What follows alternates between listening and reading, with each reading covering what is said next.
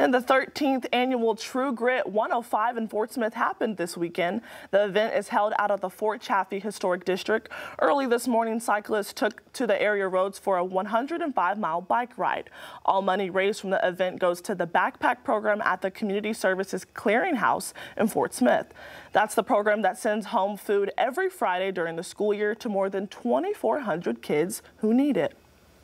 The food for the backpack program has went up so much in the last 2 years. I mean, you know, when you go to the grocery store, how expensive it has been. So that has affected our program as well. We've had over about a 35% increase just in our food alone.